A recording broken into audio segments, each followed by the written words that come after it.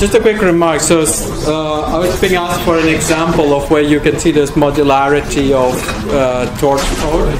So one that I like, I'm going to cover this in class, but if you're eager to get to see how this is done, have a look at the GitHub code of Wojciech Zaremba.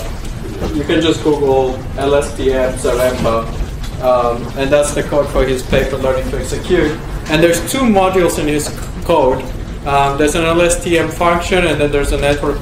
And this stuff that Alex Graves has been using for a long time. And if you put these very simple modules together, like some researchers at Google have done, you can build by using simple, each module here is itself an interesting type of network that goes inside here, but we can combine them in sort of temporal structures that have memory in them. And we're able to actually, if you provide sentences in one language and sentences in another language, it learns to translate. So you have a model that learns to go from one language to another language. And you should think of translation as a very general way of going from one kind of data in a sequence to a different kind of data in a sequence.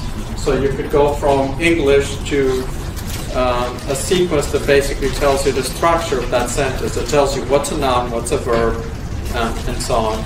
You could have music to language, or you could have gazes in an image, and then a description of what it is that you're seeing as you're gazing at the image. And all of these things have been done. There's so much, you could have speech commands, and you could have a sequence of actions of a robot if you want to control a robot. If you're playing computer games and you want a sidekick character that you're sort of shooting monsters or whatever you're doing in the game, and you can ask your sidekick to run the monsters or whatever it is you want it to do.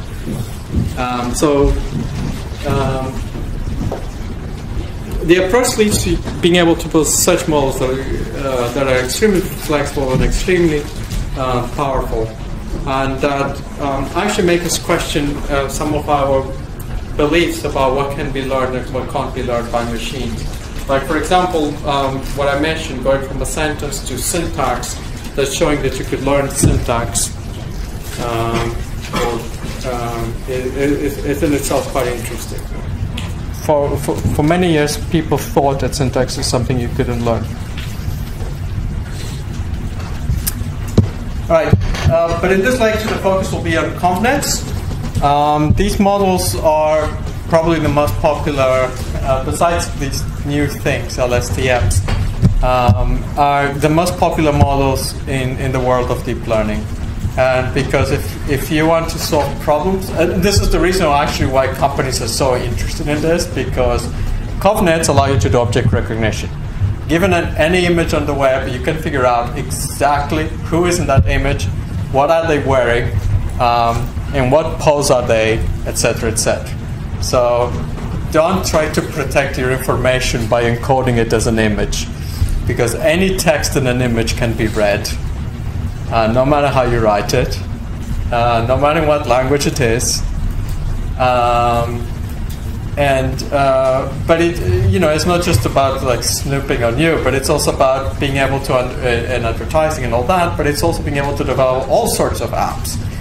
You can go around and imagine, as soon as we figure out how to build low energy consumption devices, you would walk around in a foreign country, you arrive in Japan. You look at all these strange signs, like that will look more or less like these, but everything will look to you in English as you look around, and everything. You could even have it being translated to voice, and you would hear what's around you, even if you're blind.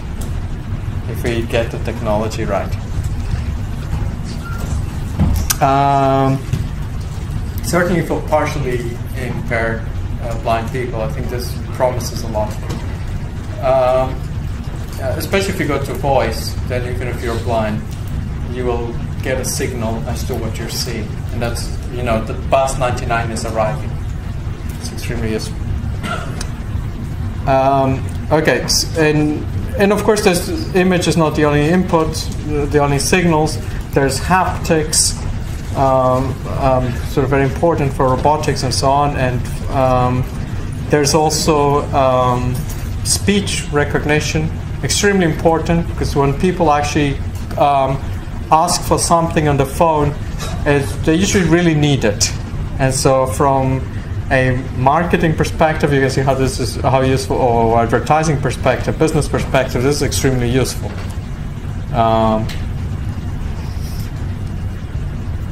Okay, I'm going to focus on images, and I'll come to language at the end of the class.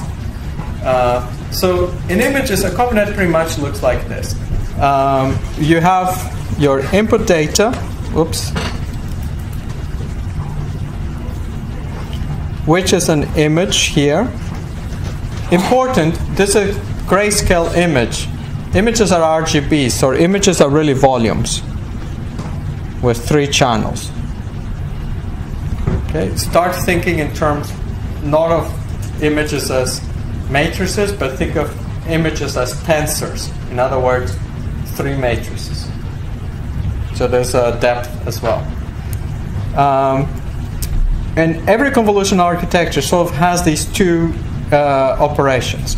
One operation is convolution, where a filter, like, we're going to go over this in detail, but essentially you take a small window, a filter with something that has a particular shape, and you move this filter over the whole image. Think of this as search. You're looking for where in the image, if the filter is a sort of a vertical line, you're looking in the image for vertical lines.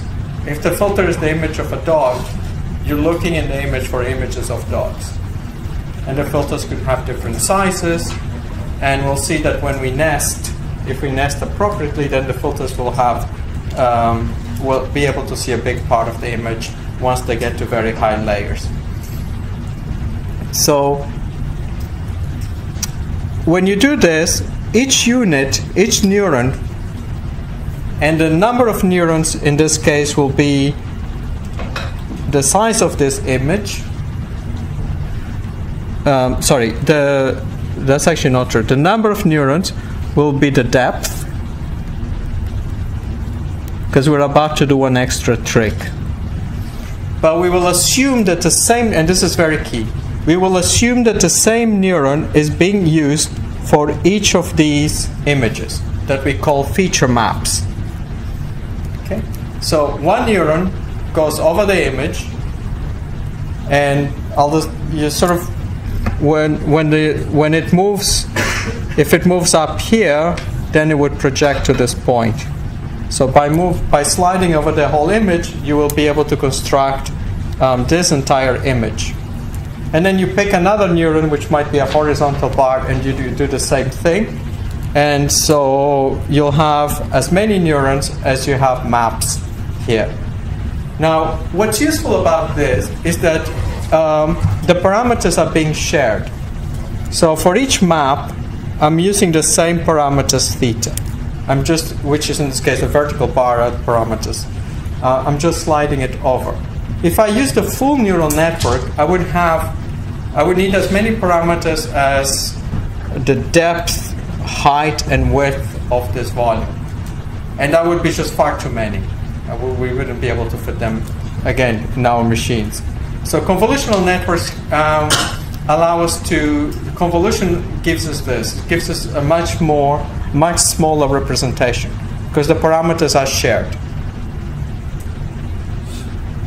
The other thing that we get is that if an object appears at different parts in the image, we will see some firing response here. So they also give us invariance to location.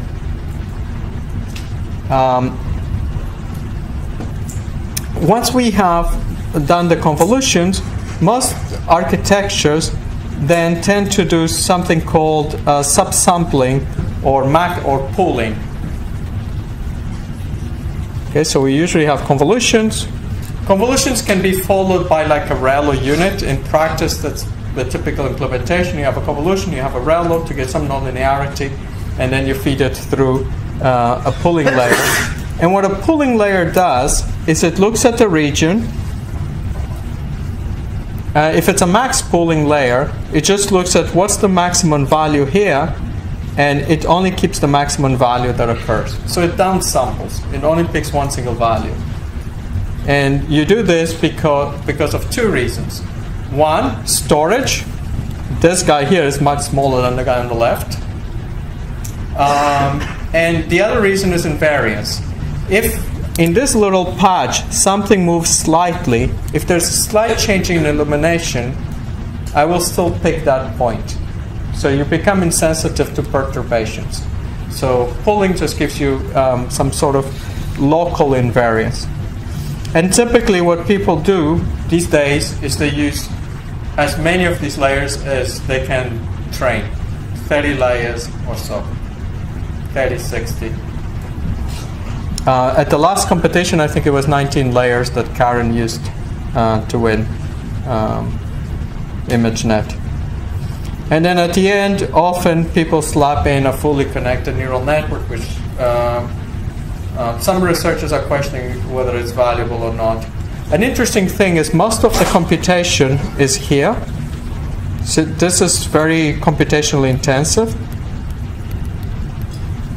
And this is very storage, actually, this is very parameter intensive.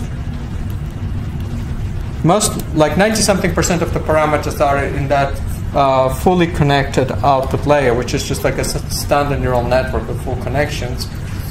But the pooling operations, moving, and so on are the things that are taking a lot of our storage. And we rely on GPUs to be able to do them efficiently. Parameters are a problem because if you have too many parameters, you can't store all the parameters in one machine. You have to break the parameters across several machines. And communication is what's killing us. Communication costs a lot. Whenever you go to have to transmit something between cores, never mind going to disk or going to a bus, an external bus, you will get in trouble with communication costs. Another problem is storage. We compute these feature maps, we have to store them. And so storage is one of the big challenges with these models. And in the end, after you do all this, you're able to predict what objects are in the image and also the location at which they are if you have that as your training data. Here's the model that won ImageNet 2 years ago of Matt Zeeler and Rob Fergus. Again, the same idea. So just illustrating it one more time. You do these feature maps, convolve, and pull at the same time, and then you do this densely connected net at the end. And when you do this, the parameters that you get, because the input is an image patch, and each image pixel here gets multiplied by 1 theta. So there is a matrix theta. That matrix theta is a matrix of parameters, and so a matrix can be visualized on the computer screen. It's an image as well. So the parameters are images. And this here is one image. This is one matrix of parameters. This is another matrix of parameters. So each of these parameters seen as images here is what the net learned. So basically, in the first layer, it learned to look for lines. It makes sense. If you look at shapes, you want to draw. It's like what you do naturally when you're drawing. You draw the contours. And then in the next layer, then it starts getting some textures and so on. And as you progress, it starts getting these cool objects like dogs and etc. There's some other interesting people and so on. Okay, let's go to the basics though. What is convolution? And I'm going to go over 1D convolution. How many of you have seen convolution before? Not many. Okay, so this is, it's a good thing I prepared this. So we're going to use very simple images, 1D images with only 3 pixels, so that we can write it down. I'm going to have an image X, and it has pixels X1, X2, and X3. I'm also going to have a filter. Okay? Filter is essentially what I'm calling the matrix of parameters. So the guy that I slide over the image. And so this filter W is going to have two entries, W1 and W2. And I'm going to compute an output that's going to have three, no, let's do two for simplicity. Z1 and Z2. So the way I do the sliding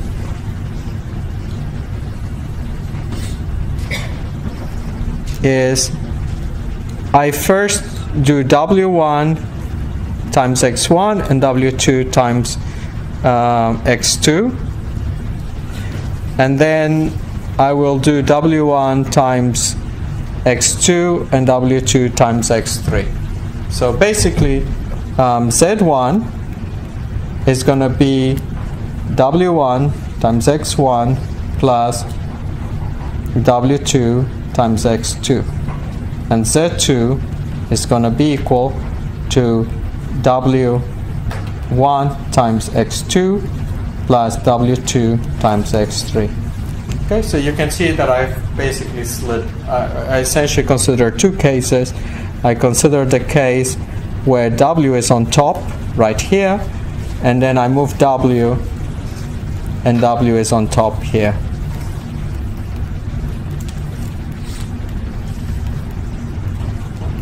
Okay, so that's the sliding. For an image, it's the same thing, except that you're sliding a whole block.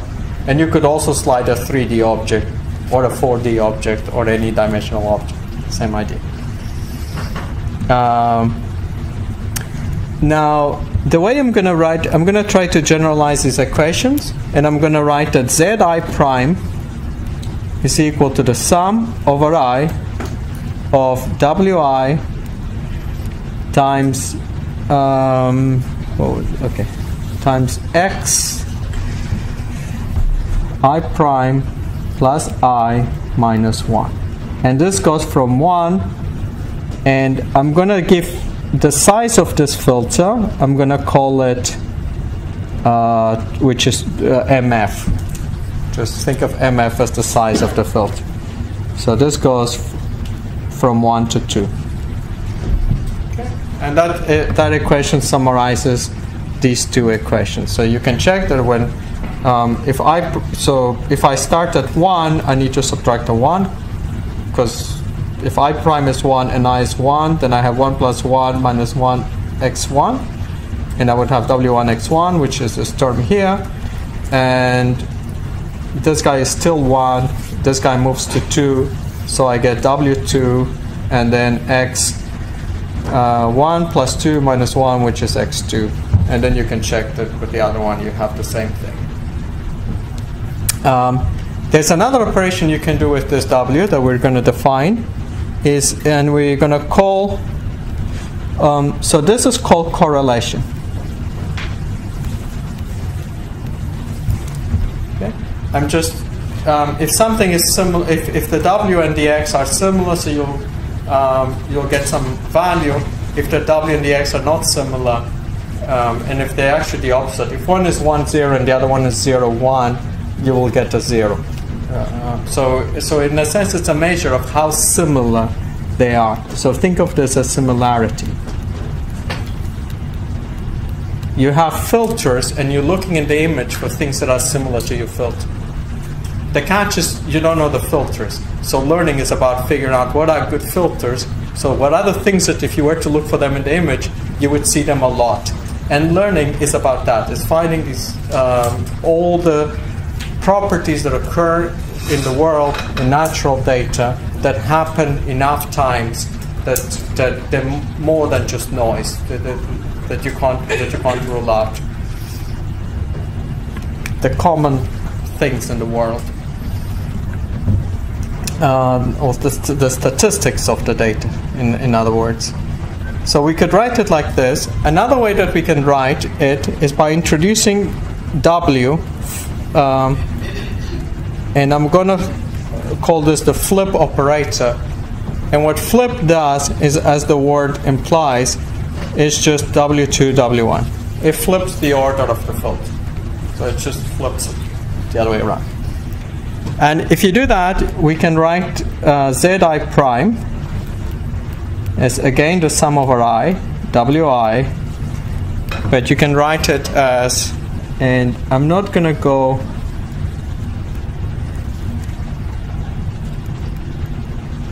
yeah, why not? I'll do it. MF. Okay. You can write it in this way, and it turns out that the two are equivalent. You can convince yourself, because what we did is we flipped this. We flipped the filter, but we also flipped. Whoops, sorry, I made a mistake here.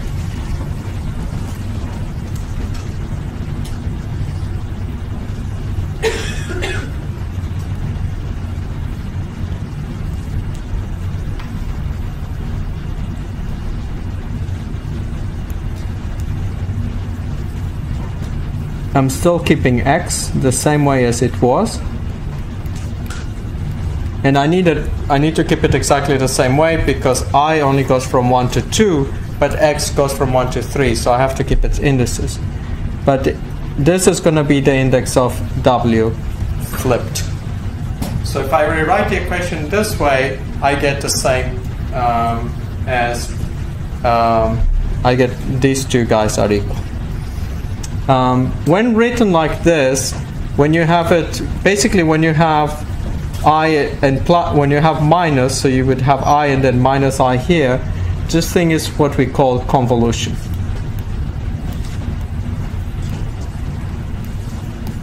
Now, convolution is a huge field.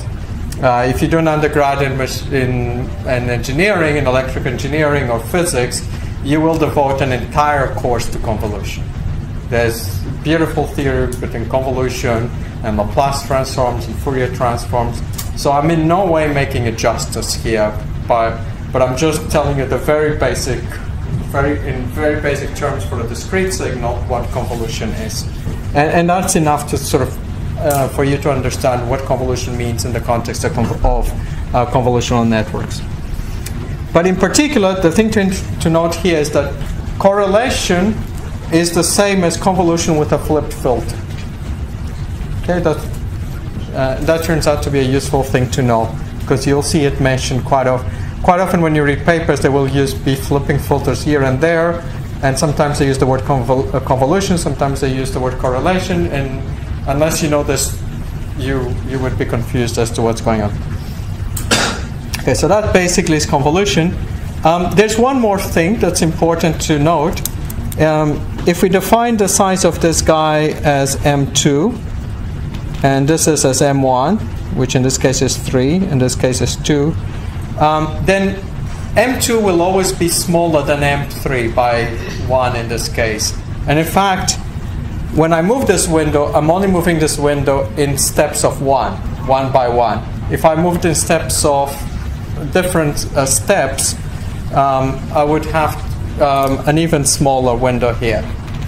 And for this case, what's the formula? M2 is equal to, I'll let you derive this at home. But one thing we typically do, so there is this thing called stride, which you have to choose when you build a convolutional layer, is by how much you jump. Typically people just jump by 1. The other thing is you have to, there is a sort of glitch in the sense that you convolve with a filter and this guy is a bit smaller. And so to deal with this boundary effect, if you have this, what folks typically do is they augment the boundary with 2 zeros. And now the filter can actually be placed here, or here, or here, or here. That is so that the next layer has exactly the same size as the previous layer. So this is called zero padding, and you'll hear about it as well in a lot of papers. So these are standard tricks that folks do with convolution. So zero padding is a trick. You have to decide by how much you stride. And when you do computer vision and you have many filters, you also have to choose how many filters you have.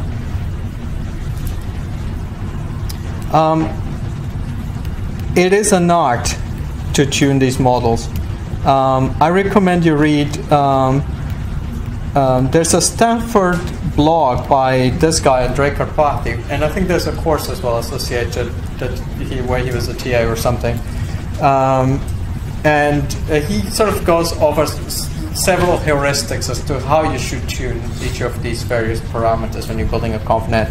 And I do recommend it. It's very nice. It's a very nice complementary presentation to this lecture.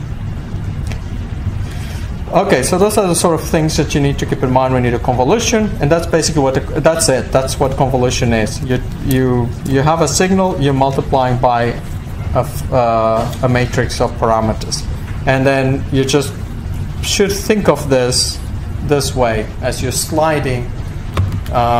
You have an image and you're sliding a filter all over the image, and every time you slide, you compute an output for each position. You compute an output.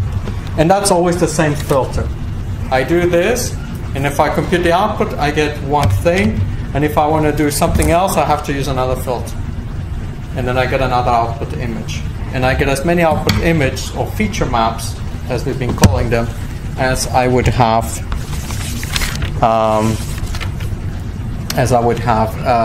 filters. So here's a picture that sort of illustrates this with images. If my filter is this guy here, and my image is this X, now we're moving to 2D. And basically think of dark shaded, say pixel value 1, and light shaded pixel value 0. I'm sliding this filter, and in this case I've done some zero padding on the edge. Well, I haven't, this guy did it. And so here there is no, when you multiply the filter times the image, you get a 0 because there's no dark value set to 1. And you get the idea. When I get to a place where there's dark points, then these 3 fire, so I get a 3. Here I get a 2. And so altogether, by moving this filter over the image, I get this as the output image. So in this case, the filter sort of blurs the image. And that's essentially so this is the feature map for that filter.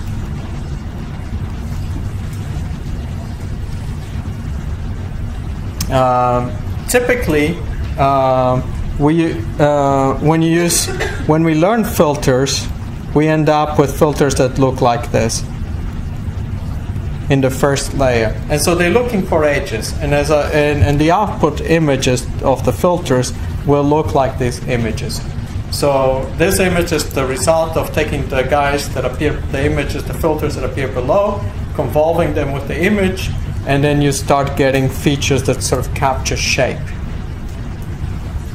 And then you do the standard pipeline, you do the downsampling, you can apply nonlinearities, nonlinear layers, and you can sort of do contrast enhancement and so on. One way to think of these in vision is to start thinking of them as volumes, because in effect, when we convolve, the input image has 3 channels, and this is the model that won the first neural net to win ImageNet 3 years ago, Alex Krzyzewski's neural network, and this is exactly the model that he had, where he's doing this convolution, and here he explains he had strides of 4, then he did this pulling operation, he does convolution again with these volumes, these are the filters over which he goes. As you go to the next layer, now you don't have just 3 channels, but you have as many channels as filters that you used in the first layer, and so on. In what I will use in my, and this will come up later, when we analyze just convolution, I'm going to use, I'm going to consider the convolution of for a single step, where we have a volume here,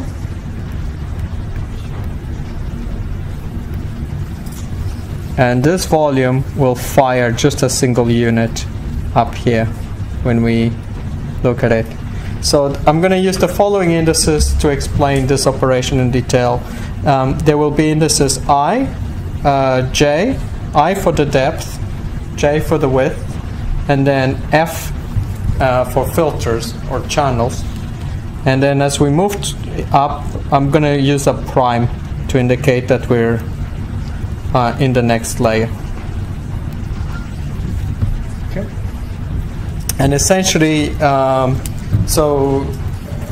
and then my filter, I'm going to say that the filter has some width, WF, it has some height, so this is the width of the filter, height,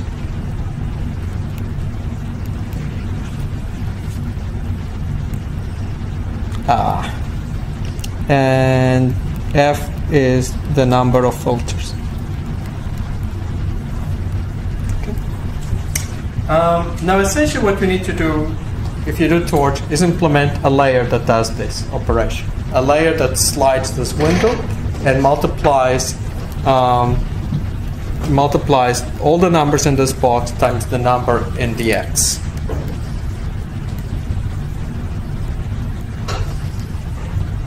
And that's what it looks like.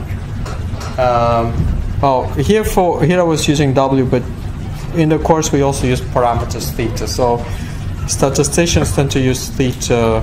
Neural net people tend to use W because it means weights of the neural network. But essentially you have these parameters. Now importantly, the parameters go from a little patch that exists in some channel to some other channel. So there is, this parameter exists as a particular height here, that's F prime, and when I'm convolving, if I want, this is a block of parameters, if I only want one particular slice, if I want to index a parameter here inside this box, I need indices I, J, and F. So in total, for all these parameters, I need I, J, F, and F prime. So I end up with all these indices. And in fact, typically we actually don't pass just one data at a time through the ConvNet to be more efficient in the CPU. And this is something that is done in the practical that we handed to you. So Misha and Brandon did a lot of work to make sure that that would be the case. But like the demo that's available online actually only passes the points one at a time when you do mini batches. And if you're trying to use the GPU efficiently, you should pass the whole mini batch through. So typically there's yet, not on theta, but on X, there's yet another index, which is the index of the mini batch, which I have omitted in this presentation. I think there's already way too many indices in this. But basically, you have a volume. So for a volume, you need 3 indices. And you have an output which has 3 coordinates. I, J, F prime. You have an input that has 3 coordinates, and this is exactly the formula that we had before. I've just taken it, it's no different than this friendly guide that we had here. The only thing that's changed is that instead of just having one index, we now have to keep track of volumes, and so there's many indices. But in effect, what we're doing is this multiplication of theta times X. And we're just looping over the whole, going from the 1 to the height of the filter, the size of the filter, and we're repeating this for all the filters. In the course, I often you add a column of 1s to the parameter. Here, to get the bias term that allows me to move the line up and down. Here, I've explicitly put it separately. Then the other thing you need to do, the rest is, and this actually was my whole train ride this morning, and Brennan had to help me with, it took forever. These are very tedious derivatives just because of they're really easy, but you have to keep track of not making mistakes with the indices. If you want the derivative with the parameter for layer F prime, you have to take the derivative of this function, which is the function that appears on top. This is F. And so you end up with just the input. So in this case, it's really easy, and that's how you would get the derivative with respect to any parameter. You also need the derivative with respect to the input, the delta. So we always need three things. And there, I'm sort of going to let you do this or go over this carefully at home. I introduced double indices here. So it's the same expression as before. I just added 2 primes, whereas before there were no primes. And that's so that when I do derivatives, I do the derivative with respect to the input ijf, so that I don't end up with yet another set of another set of symbols here. And when I do this derivative with ijf, all the terms will be 0 except for the term ijf. And let's look at just I. So everything will be 0 unless I is equal to I prime plus I, essentially this guy. It's only when this guy happens to be equal to, when I differentiate this with respect to this, only when this guy happens to be equal to I will keep that term and I will get the corresponding term. So the reason why I write this way is because then I can solve for I double prime, which is this guy, so I know which is the term of theta that I need to keep, because I only keep one. And if you solve for I double prime, you get this guy here, and that's what I've plugged in here. And then you do the same thing for J. There's only one channel over F prime and only one input F, so I keep those the same way. And that essentially now is our backward message. The other operation that we do is the downsampling, the pulling. Again, what I do is I want to compute the output. So in pulling, I have a region, like say 4, and then I'm going to get as the output a much smaller image where the 4 gets replaced by a 1. Okay, so I select the max. So for example, if there's a 1, 3, 5, 6 here, this guy will be 6. And I keep track of the position. So I keep track of that it was the bottom left, whatever coordinate 2,2 for this corresponding. So I know the gates. So I get a 6 there. If I pick the max,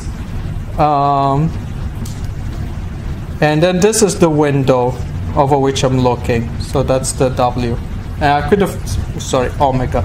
I could define this window in different ways. And if I take the derivative, then essentially, so I still have my deltas as before, and so I need to take the derivative of this guy with respect to the input, and then this will be on only when ij is, if I want to propagate a message back ij, only when ij corresponds to the pair I prime j prime that was selected. So if in the forward pass you selected this, your delta message gets copied to that unit, and the delta message for all the other units is 0. Okay, because essentially there was no change of information here. You didn't multiply it by anything. All you did is you gated. And so all you've done is you've created a door, and so the information goes through the new rewiring. I find that somewhat unsettling, because when you go back, you drop a lot of information. But in a sense, when you go forward, you're compressing. Getting more invariance means that you will lose information. At least in this particular form. And so coming back, you're missing that information, so you can't reconstruct the signal. This is problematic because it allows us to see an image and be able to tell whether it's a dog or a pen or something else, but it doesn't allow us to imagine the dog. This is not a very good model for imagining the world, implemented in this way. So there's still a lot of work in trying to figure out how to do this better. And Jeff Hinton's been pushing an approach called capsules, which is very exciting. I recommend you look at it. I'll write it down here. And there's also a very nice paper that came out of DeepMind very recently. It's on arXiv. It's called Drop. I strongly recommend it. It actually does generate super nice images. It sort of generates like digits. It generates like numbers, like any numbers you would appear in, with different fonts and colors and so on. It's super cool. All right, so the nice thing about Torch, and once you've implemented these layers, is that it's really trivial for you to go and implement a ConvNet, and you can implement this in your next practical. So you basically create a sequential module. You might reshape the data so that it's in the right size, and then essentially you do convolution, nonlinearity, pooling. Convolution, nonlinearity, pooling. And you repeat this many times. And then there are some smart students that spend their lives adjusting these numbers until it works. Other folks out there are trying to come up with automatic ways of setting those hyperparameters. Initialization is very important. This is something we've learned over the last few years. And I forgot to mention that. There's some very nice work by this guy, Xavier Gloho, where instead of initializing all the weights to be just the same amount of random, you look at the variances, essentially look at what happens with the random signal. If you had a random input and you propagate it through the network, the variances sort of scale through the network. And it's important that you keep track of those scales and unscale them so that there's no explosion of. You might be initializing something small here, but because it gets amplified, it ends up being big somewhere. And so even some of the recent work that the folks that beat, I think their claim is that they beat human performance for the first time, they were using that trick. They were coming up, using variations of that. That's sort of a very hot area, how to come up with smart initialization. All right, so I'm just going to end this in the last 2 minutes of the lecture. So far I've talked about images and how you essentially implement the pooling, the convolutional layer for images, and in Torch you essentially just plug many of these, and at the end you slap in one big linear layer and a softmax, so that's your fully connected network. These models are also used a lot for language. If you're interested in particular on this view of differentiation with blocks, then I actually recommend you look at the work of Roland Colobert and Jason Weston. In particular, they have a paper titled, I think if you Google NLP almost from scratch, you'll find it.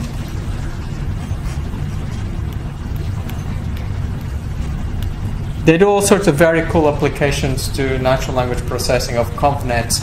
And in the appendix, they essentially have a lot of forward messages derivatives. So they actually do use this modular approach. There's also a paper on this, that the modular approach, the first paper that I saw on this is by a researcher who writes amazing papers. I strongly recommend you essentially read everything he writes.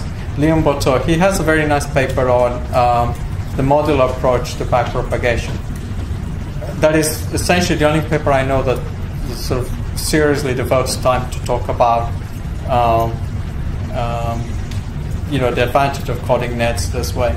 There's been other works, and of course a lot of people are aware of it because that's how we implement tools in practice. So soon I think the presentations in books will be doing that. Convolutional nets for language are old things. As you can see, they appeared, I don't know when this paper was from. This is a very old paper with Jeff Hinton. I'm embarrassed that I didn't put the year, but it's very, very old, as you can tell by the writing and the fonts. And in those days, note how small the networks were. 3 units, 8 units, whereas before I was talking about 1 million units, 100,000 and so on. So for language, what people do is each word gets coded as what folks call a one-hot encoding. So there's a vector for all the words in your vocabulary, and you put a 1 if the word appears there. And then this huge vector gets multiplied by a matrix, that is the size of the number of words in your vocabulary, by the number of features. So when you multiply this matrix, you essentially just pick a row of the matrix. That's called a word embedding. And so that's what you then form a matrix that if you have several words in a sentence, so word 1 up to word S in a sentence, that gives you now that matrix is how your word is being mapped to a continuous space. The trick here is that words are discrete things, but what they refer to, meaning, is not discrete. And so in a sense what this discreteness is somewhat artificial, I believe.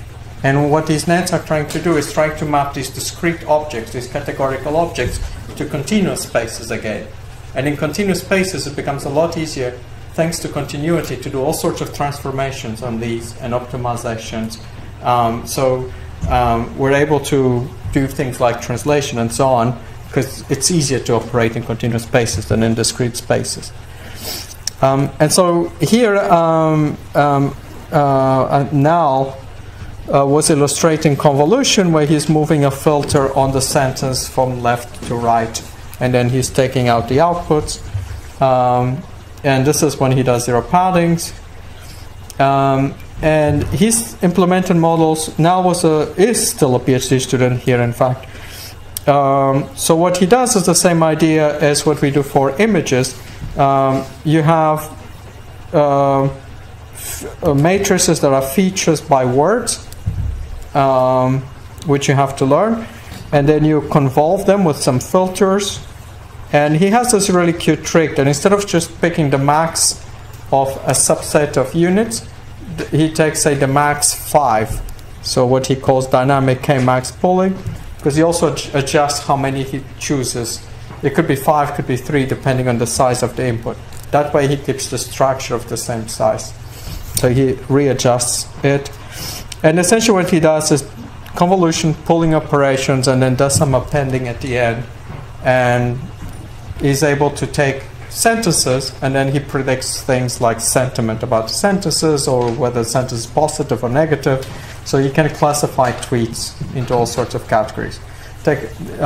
One common thing that folks do is take a lot of tweets with happy faces, you know, the emoticons, and a lot of tweets with sad faces, and you learn a classifier. And if you take all the tweets that mention the word Obama with happy and sad faces, you can build a predictor of how happy people are with Obama, or with any brand. And this is actually quite effective. It's stupidly trivial, but it's effective because you have a lot of data. Misha Daniel, who, by the way, helped me a lot with getting the last lecture set up with the view, the modular view of backpropagation. He's implemented networks. He's extended, modified Nell's ideas so that to enable him to actually start with sentences and then go all the way to documents. So he's able to say whether a review is positive or negative, and then by propagating signals and looking at the derivative of the output with respect to the input, is also to find which are the most important sentences, like which are the sentences that are predictive of an output positive review. And that basically what that means is that he can throw away most of the text in the review, just keep a few sentences. So he's able to do extractive summarization. And in fact, if you only have labels at the document level, so for example, for reviews, we have how many stars are assigned to the review, but we don't have information at the entity level. So there could be a movie that is talking about Tom Cruise and someone else, Brad Pitt, and Brad Pitt's a good actor and Tom Cruise is a terrible actor in that movie, and the review is 3. But if you have many movies that involve these 2 actors, you would be able to actually figure out, using this approach, what is the true score in acting for each of these actors independently. So you'll be able to get sentiment at the local level with on information at the group level. Likewise, if you have districts that have all voted, and I can get features for people, that's enough to figure out how each individual voted. So it's a way of breaking privacy, in other words, which is useful to know because then people are aware of it. Oh, that's it. Thank you very much.